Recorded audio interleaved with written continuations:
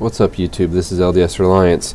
I get a lot of questions about what components I use and how much things cost and where did I get them from. So I thought I would do a video on how much solar panel systems cost. What do they really cost in the real world? So as I was thinking about this, I wanted to divide this into three different categories.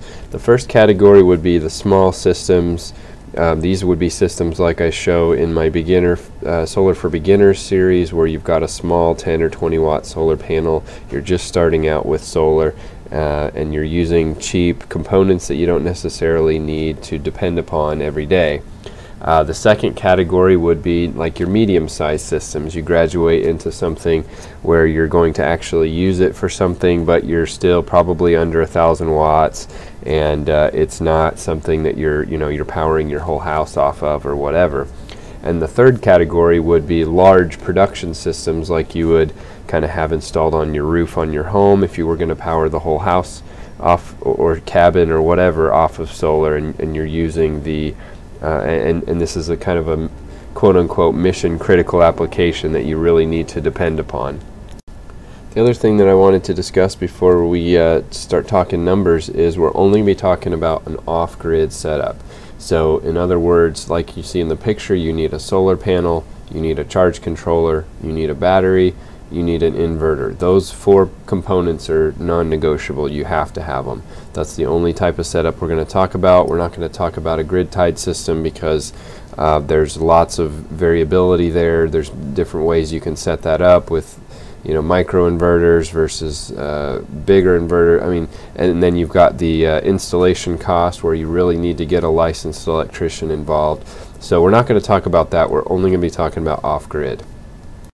Okay, so let's go ahead and talk about these components individually. This is on the lower end. This is a 20 watt panel. You've seen it in a couple of my videos. When you're dealing with really small panels, you're going to pay a little bit more per watt than you do for some of the middle and higher end panels, just because there's more material other than the wafers themselves. So generally speaking, you're going to probably spend about $2 to $3 per watt for these. Now, if you hunt for a good deal, you can probably still get them for about $1.50 a watt. This one in particular was $30, so it's in that $1.50 per watt range. It's a 20 watt panel. So this is a good example of a lower end panel. It's 12 volts. Almost all of the low end panels are going to be 12 volts. You can find really small ones, 4 volt panels, 3 volt, 6 volt panels, but I'd recommend you stay away from those. Okay, and here we have about a medium sized panel. This is a 100 watt panel. This one in particular is made by Grape Solar and cost me 130 bucks with free shipping from Amazon. So it's still relatively about in that $1.25 a watt range with shipping, which is about the best you're going to get right now. Now on the larger end, the ones that you use to kind of put all over the roof of your home or whatever, these are big panels. You're going to 100% guaranteed to pay shipping freight costs. So expect high shipping costs, but generally speaking, you can usually find something, you can get down into the $1 per watt range if you really look. Now, that's not paying for the name brands like the LGs and the Kyocera and some of those name brand, but if you're smart about shopping, you can find about $1 per watt on up to, you can spend a lot higher for name brand panels or for more advanced technologies, but generally speaking, $1 to $2 per watt plus freight shipping is about what you can expect. And here we have a good example of a low-end charge controller. A lot of these will just be Chinese knockoff units or just no name, and they'll be available on eBay or Amazon or something for $20 or less. Sometimes you can find them for 10 bucks. I think that's what I paid for this one.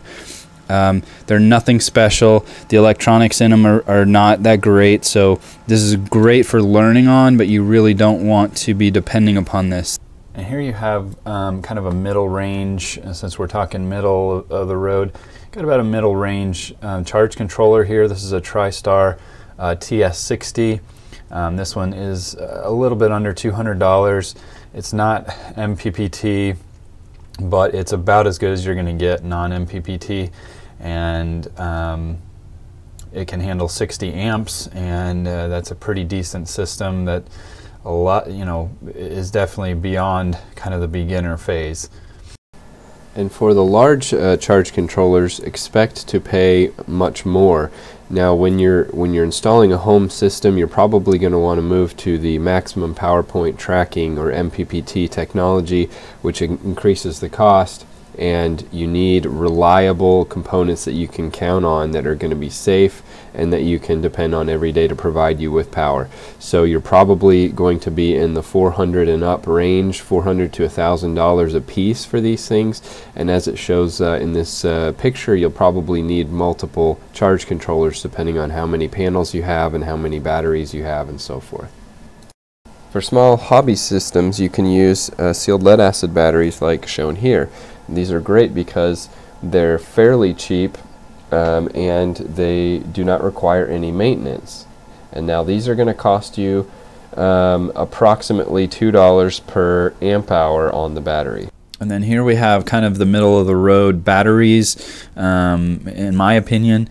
Now this is going to be, these are definitely the step above the little sealed lead acid batteries that you play with in those smaller systems.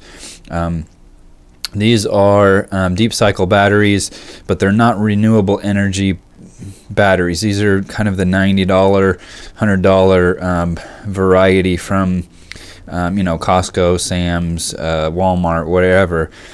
For large systems, you're going to want to use batteries that are designed to handle the abuse and are very reliable. So, for example, this Trojan T105RE, or renewable energy.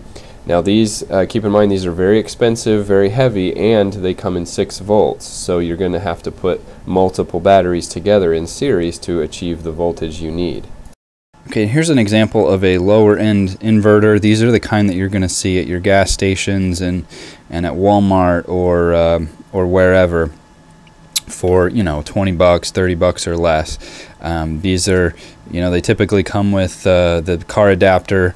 So that's kind of what they're designed for, but they're perfect for solar because they use 12 volts input, and then they have, you know, your USB and or your outlets and or your USB connections so that you can use them with various loads.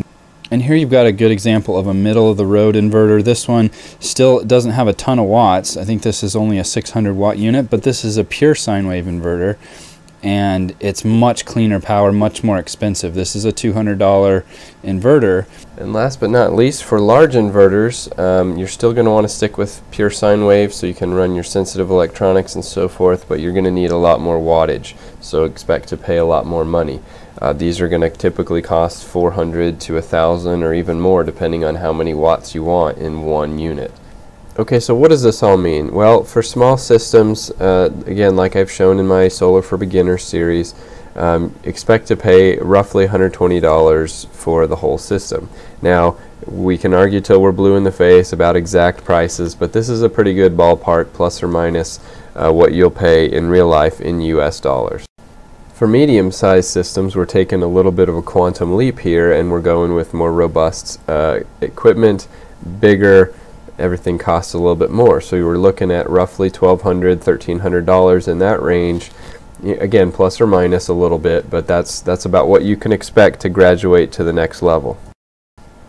And then for large systems, this is again another large quantum leap forward in price and complexity. So you're looking at minimum $6,000 to $8,000, probably more like $8,500 to $10,000 to put in like a 3 kilowatt system is basically what I spec'd out here.